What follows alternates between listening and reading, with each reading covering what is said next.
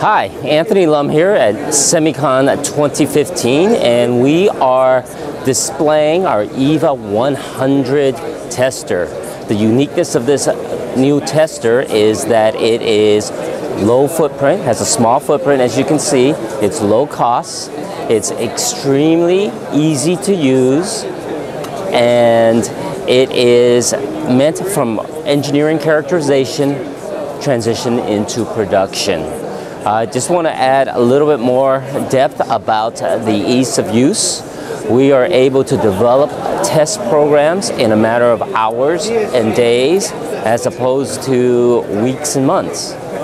And again, the small footprint is meant to plug into 120 volts and as AC standard outlet, and it is portable, less than 20 pounds, so it can be moved to anywhere.